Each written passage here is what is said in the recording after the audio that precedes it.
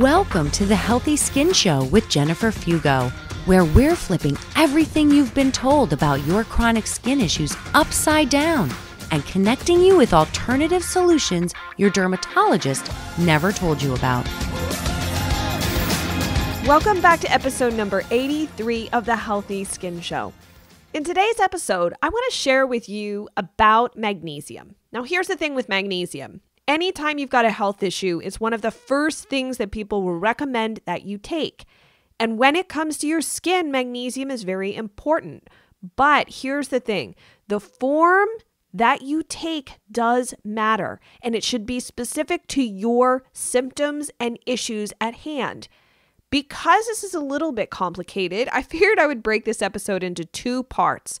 So today we're going to solely focus on topical magnesium. Is it the best option for you, and what may be a better form than another more commonly recommended option? But first, I wanted to share a few of the benefits. Here's the thing, magnesium is critical to the proper functioning of your body, especially on a biochemical level. In fact, it's necessary in over 300 biochemical reactions in your body. It can help you relax. It can help you wind down at night and fall asleep. It can actually wake you up during the day. It can reduce muscle cramps and restless leg syndrome. And it can also help you poop. One of the first suggestions that people will commonly make, especially if you're in like a Facebook group online, is to try magnesium oil because there can be gastrointestinal side effects to certain forms of magnesium when taken orally. Magnesium oil seems like a much less risky version of magnesium. And yes, it is actually absorbed through the skin. But there's a couple of problems that I have with magnesium oil. The first issue has to do with the fact that if you are truly deficient in magnesium, which I often find in clients, you don't really know how much magnesium you're getting into your system. So it can be difficult to know if how much you are absorbing is adequate, not just to help support your body on a daily basis, but also to begin filling up those wells that have run dry. The second issue has to do with this side effect of using magnesium oil, where it can cause your skin to become either itchy or it'll burn. I don't know about you, but the idea of making my skin itchier or to cause it to burn is really not ideal, because one of the issues that we oftentimes have with itchy skin issues is that you don't want to start scratching, because once you start to scratch, it can be difficult to stop. And that's why I don't recommend people use topical magnesium oil, because A, you don't know how much you're getting, and B, it can trigger what feels like a rash or a flare when in actuality, it's the oil itself. As far as my research online as to why the oil may cause a burning or itching sensation, nobody's really sure. There are some people that will say that your skin will have this reaction if you're actually deficient in magnesium, but there is literally no science to back that up.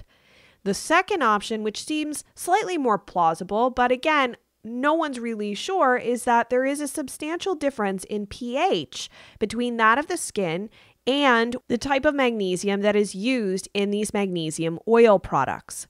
As you guys may remember, your skin's pH should be at around 4.5. That would be the healthy pH of the skin.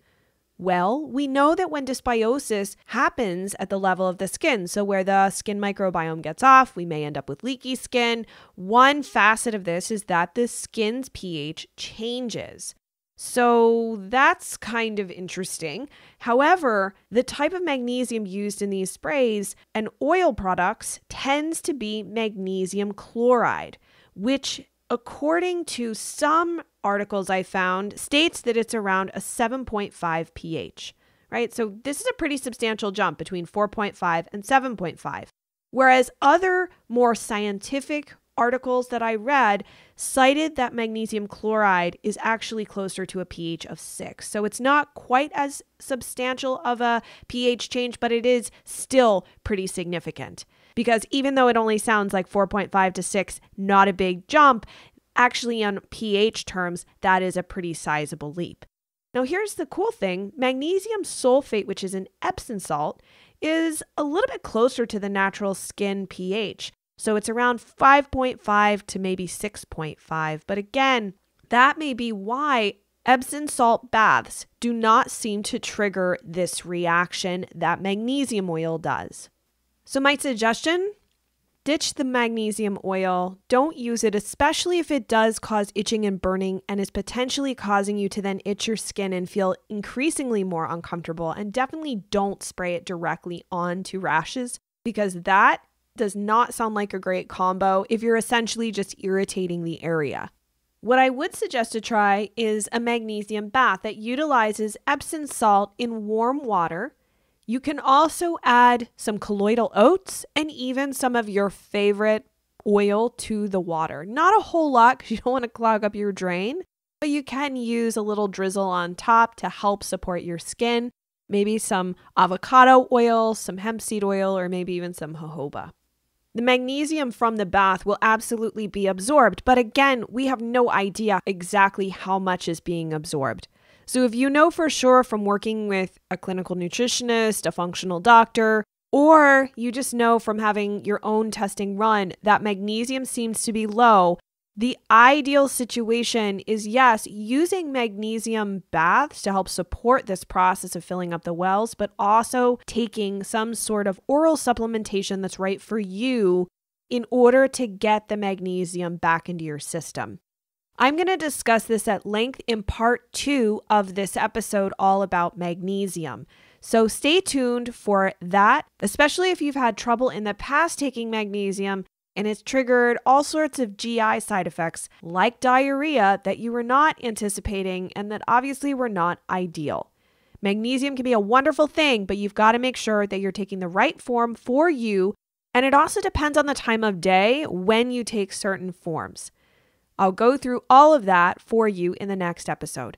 If you have any questions or you want to check out some of the resources that I looked at, head on over to skinterrupt.com/083 to take a look at the show notes. If you've had any experience with magnesium oil, I would love to hear about it. Leave it in the comments for this episode. And you know what to do. Head on over to your podcast platform of choice, rate, review, and hit the subscribe button. That way you don't have to do anything. The next episodes will just land right on your mobile device. You can stream them whenever you have a moment. And as always, one of the things I ask you guys is to share this information with someone you know, whether it's a person or a community of people that need to know that there are other options out there for them to try. Sharing is a critical piece to us expanding this movement of demanding better for our skin. As always, I deeply appreciate you tuning in, and I look forward to seeing you in the next episode.